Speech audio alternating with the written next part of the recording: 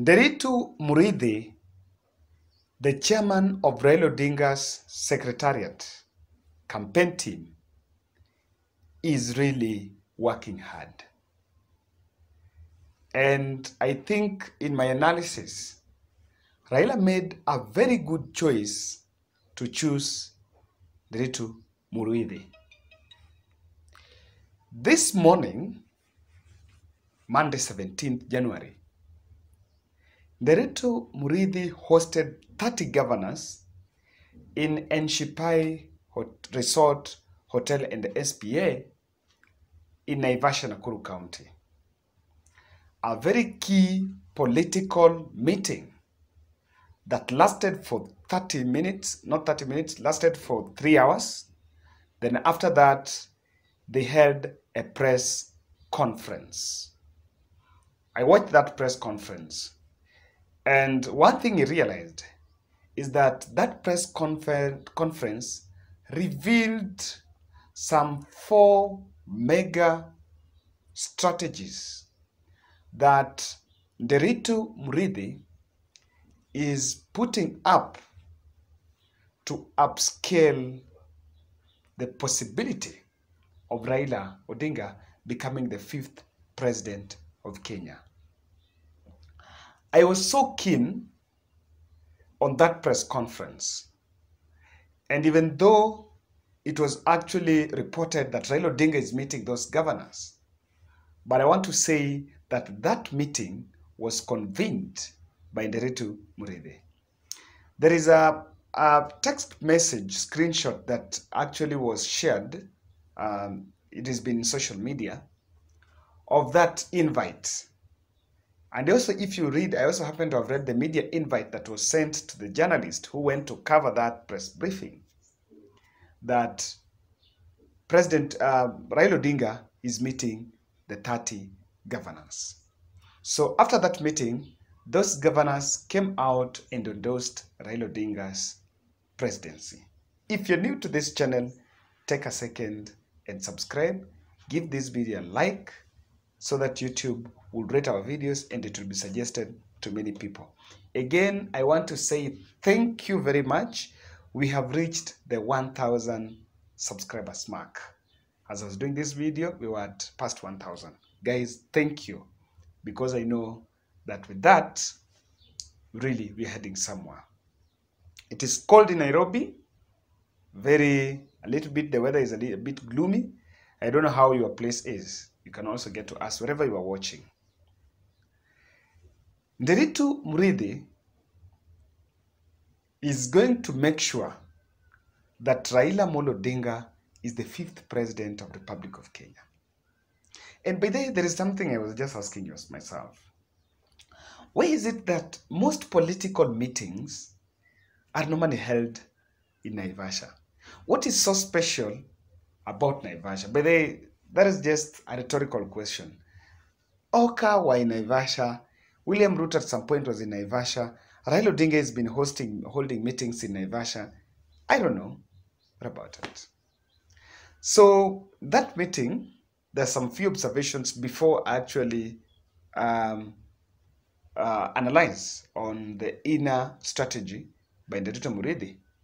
There's some few observations that were made there. One is the presence of Kilifi Governor Amason Kingi.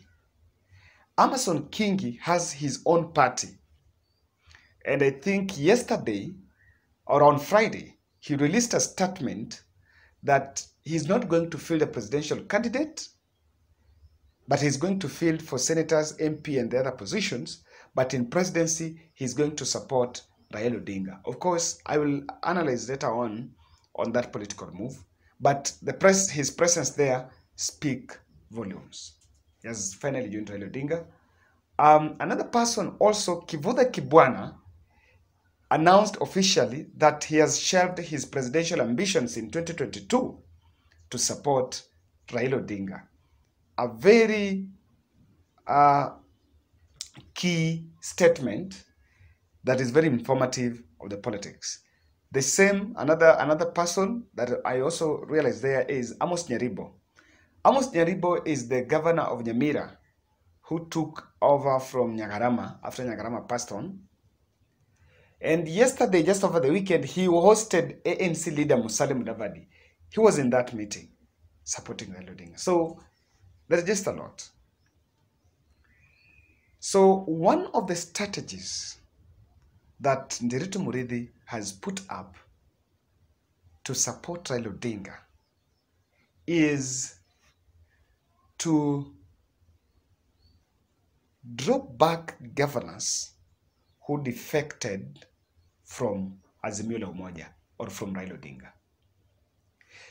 I want to say that before this meeting was held today, there was another meeting that was held yesterday where actually Alex Tolgos, the Elgeyo Marakwet governor, spoke and said that he met Raila Odinga with West Pokot Governor Nyangapuo, and they spoke about IO issues. So I also want to understand that part of yesterday, Raila might have also had another closed-door meeting with Kingi so that Kingi could join his team. Nderitu Murithi is very strategic. He's a governor and he's in the governor's caucus. So what he's doing is trying to reach out to the governors in areas, governors who can support Azimio la Umoja to bring. So I want to believe that part of a team that convinced Kingi to join his team was Nderitu Murithi. Nderitu Murithi also must have played a very pivotal role in convincing Wangamati, who is Fort Kenya governor from Bungoma, also in convincing other governors like Kivutha Kibwana to join Raila Odinga. So because, and that is why I analyze that, because he's from the governor's caucus, he's going to center his campaigns around the governors. That is one. Two, second strategy that he's using is pushing for a post-election pact with the governors, between Raila Odinga and the governors. The reason why this is very important is this. You know, there are governors like Amason Kingi, Hassan Joho, Ongwai, like these second-term governors who are not seeking re-election. What is their interest? All they want is ministerial positions, ambassador, parastatals in the share of that government. So, because like they cannot now go to the ground and campaign for Raila Odinga and bring the votes. But what they can be promised is this position. So I think Nderitu Murithi is also meeting this caucus so that he can convince them, people like Martin Wambura, he can convince them to sign a pre-election pact with Raila Odinga so that in the event that Azimio la Umoja forms the next government, they can be considered for positions. The one group of that governor is the ones that are second-term governors. The other group are highly contested counties. For example, Elgeyo Marakwet governor, Alex Tolgos. He was part of that. That is Alex Tolgos. In this category, I want to single out Alex Tolgos and Kajiado Olelenko. They are facing stiff competition from UDA, and for sure I can tell you that Alex Tolgos from Elgeyo Marakwet, if UDA is going to feel a strong gubernatorial candidate there, then he can lose. That is what happened with Isaac Ruto, because politics is local. That's why Isaac Ruto was a good candidate, but he lost to the late Laboso in Bomet. So these candidates, these governors are being promised to support Raila Odinga on board in the event that if Raila forms the next government, they will be considered. I think that is one. Second, another batch of governors that I also want to broad is governors who want to vie on Azimio la Umoja ticket. So that maybe people are pushing for, they come with their parties, but they get the benefits of Azimio la Umoja. So these pre-election pacts are going to help cement the governor's support for Raila Odinga. Another strategy by Nderitu Murithi is to sell the devolution card.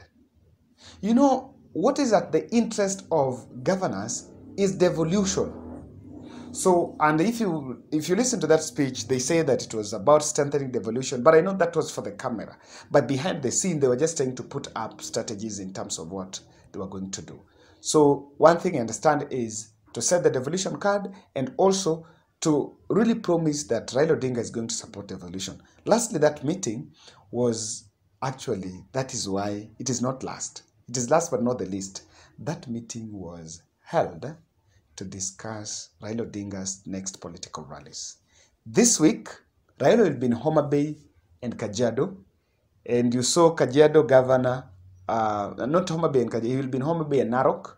So you saw Olelenko was there strategically and actually spoke, and Homa Bay. But I think also they are trying to find modalities that when they come to your county, how would you want the Azimio la Umoja to work with you? Would you want to be the MC? Would you want to run? Would you want to plan it? How would you want to gain visibility? And then in the order, so that when they meet these governors, they checkmate. After we are from Narok and Homa Bay, which other area can we go to? And again, can we also cascade the campaign secretariat to the counties? So that is also one of the reasons why that meeting was held. But you know that is a top secret, so they cannot reveal that. I want to believe that they cannot reveal that roadmap because that is top security. If you do that, William Ruto will be going to those places before you go.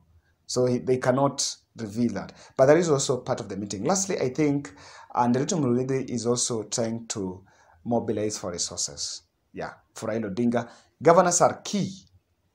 So maybe some of them in this part of this pre-election pact is finding a way they can partner with Raila Odinga and even mobilize financial resources.